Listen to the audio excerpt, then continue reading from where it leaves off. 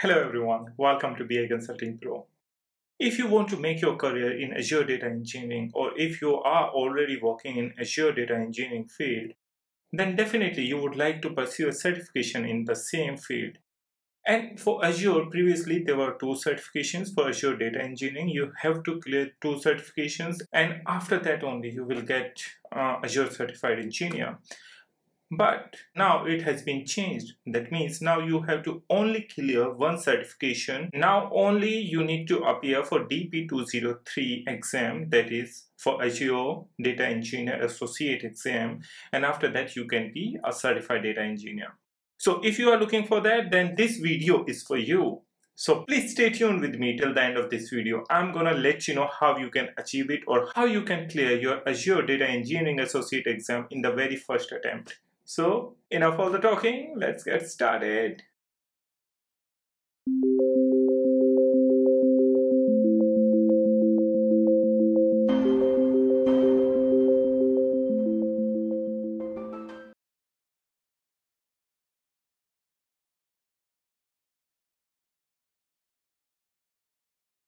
Over here, just type DP203. Once you are going to type DP203, the very first exam would be exam DP203, that is Data Engineering on Microsoft Azure.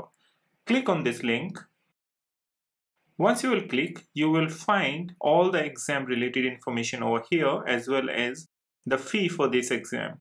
If you want to check in your selected country, you can select the drop down and you can select the country where you are living currently.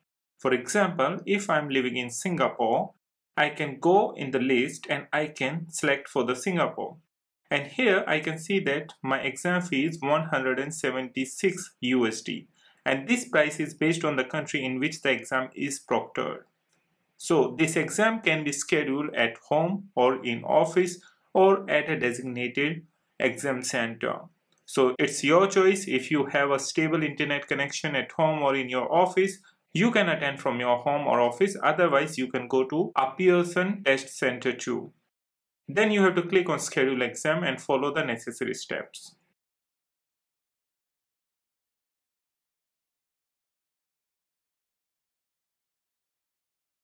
So now let's talk about the skill measure. So as you can see on your screen, these are the different skills that are being measured in the exam, and there is a certain percentage over there. So in this exam, basically you have to work on the 4 different skills. That means design and implement data storage, design and develop data processing, design and implement data security, and lastly there is one more skill which is very necessary for this exam, and that is monitor and optimize data processing and data storage. So these all 4 skills are being measured in this exam, and their percentage you can see on your screen. So it varies by percentage. There would be multiple questions, and also there would be some questions which are based on yes or no, whether this solution is meeting the criteria or not, and that can be based on a case study too.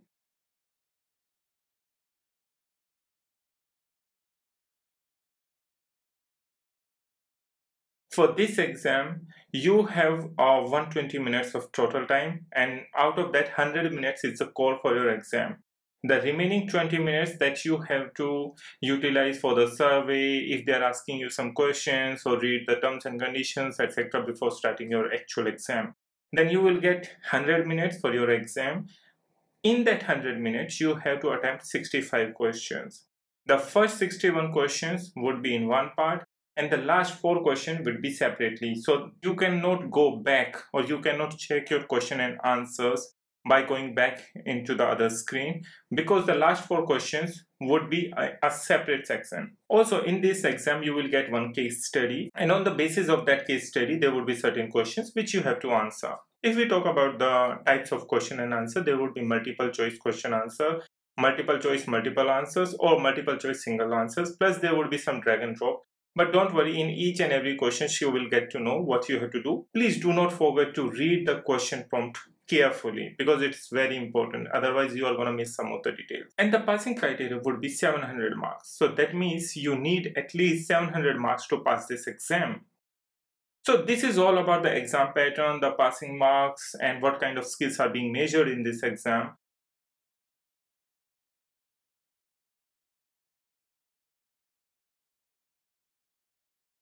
If we talk about the study material, then you can use this same website over here and you will go down. There are two ways to prepare. One is online free and second one is instructor-led paid training. So online free material you can access. There are the different materials. There are the different sections which you can access and you can read all of them. If you want to know more, you can ask us in the comment section. Otherwise, please follow our series on Azure Data Engineering Associate Exam, that is DP 203, where we are publishing every week new videos related to the same exam, which is going to be very helpful for you for study this exam. So these two materials are gonna be absolutely helpful for you in order to clear this exam. And if you want to appear for this exam very soon, so please do mind that you need to do your preparation. You need to do well practice for the exams. I do provide question and answers in our each and every video so that you can practice your question and answers, and we will provide you more. So please stay tuned with our channel, and if you haven't subscribed this channel, please do subscribe and hit the bell icon so that you can receive all the notifications every time we post any video over there. So that's all guys, that's all you need to know in order to pass this exam. So stay tuned with our channel. Don't forget to subscribe our channel and hit the bell icon for all the latest videos and updates.